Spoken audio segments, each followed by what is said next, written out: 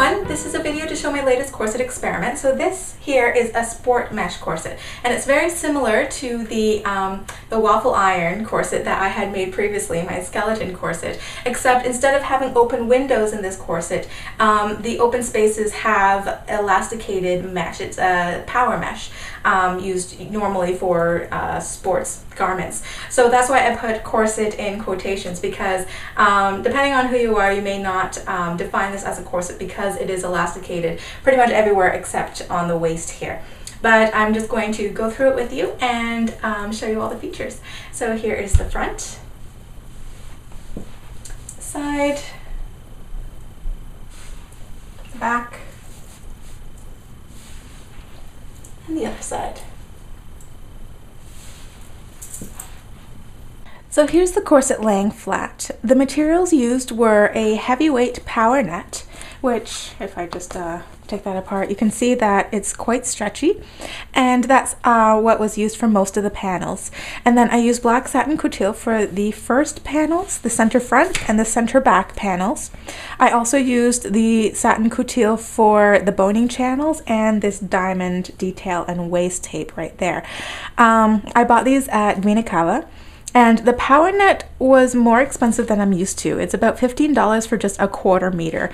But fortunately, the 1/4 meter was just enough for this corset as long as I didn't need to recut anything. So I got lucky there.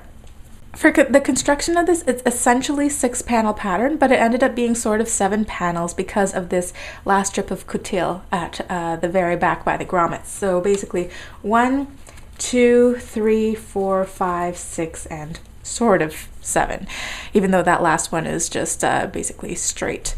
I did not plan out the construction very well. The corset, I had originally drafted it to be designed to sort of dip in at the very center front very slightly, just to have a little bit more room for the ribs. But having the diamond in the center front there to control the abdominal pooch, it meant that I had to adjust the pattern so that the front ended up being very straight. However, it turned out okay in the end. First, the panels of power net were sewn together, wrong sides together, so that they could be flat felled, with the bulk being on the outside of the body instead of on the inside of the body. So you can see on the inside here, it is fairly smooth in there and it's quite comfortable against the body, even if I'm not wearing a liner underneath. Then what I did was I added these center front coutil panels with the diamond waist detail basted on the center front seam, and this diamond extends into the waist tape right there. I hope you can see it. And this waist tape was basted on each seam of each panel, but you can't see that because the external boning channels were then secured down on top of it. And then the back coutil panel went on last. After that, I added the busk, and you can see here on the inside, the coutil panel is basically, I secured it down with an invisible hem stitch so that it's very neat on the inside. And then I added the bones and then basically finished the top and bottom edges. So like I said before, this diamond detail is designed to hold in the tummy pooch, that sort of oozing flesh problem that I had with my skeleton corset. And the diamond extends into the waist tape right there.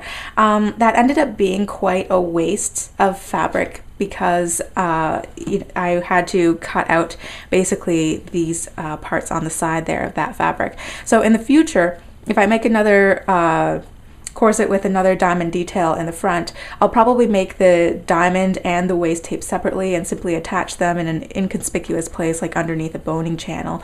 So looking at this diamond detail on the front, even though I had drafted the 2 sides symmetrically, I had messed up on the seam allowances, so the diamond ended up looking quite asymmetric when it's closed up like that. It starts a little bit further in on this side and it's a little bit further out on that side. So it's really annoying to me, so I'll probably just wear this corset underneath my clothing. So here's a close-up of the edges. So instead of using binding, I simply trimmed down the top and bottom edges to the correct length, and then I serged the raw edges to keep them from fraying.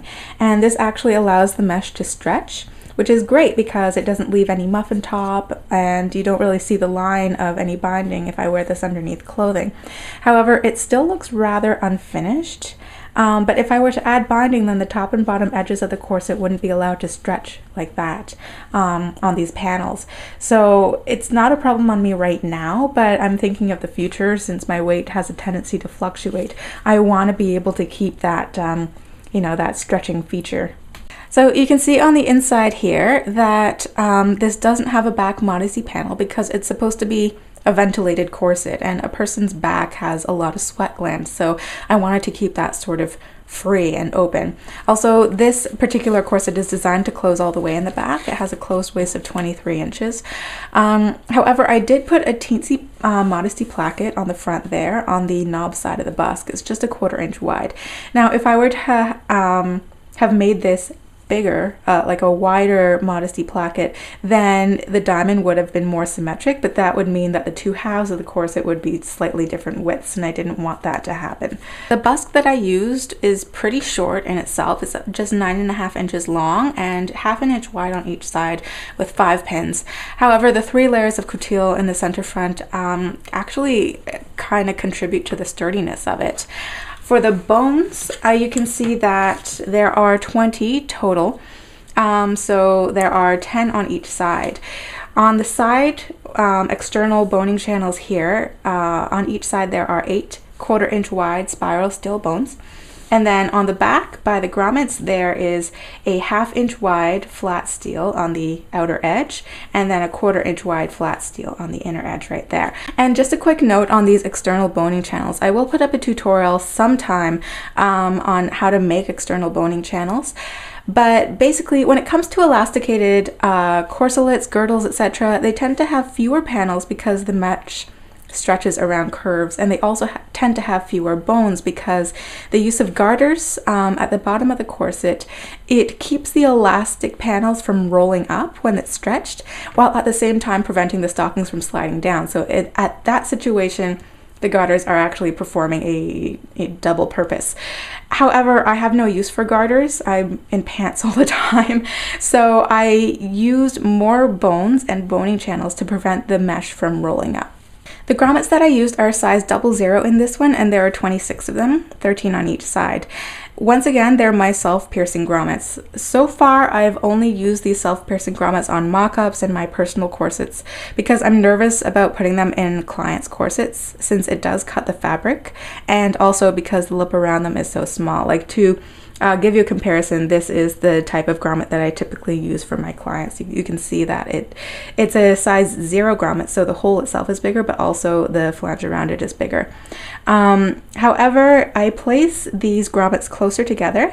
So these ones are about 3/4 of an inch apart, and I also make sure that the bones on either side of the grommets are really snug. So these seem to stay in okay. However, I am still nervous about putting these in clients' corsets. So I hope you enjoyed this video and that you learned something new about mesh corsets. If you did like this video, then please help support the channel by clicking that like button. If you have any comments or questions, leave them down below and I'll be happy to get back to you. And I'll see you all in the next video. Bye.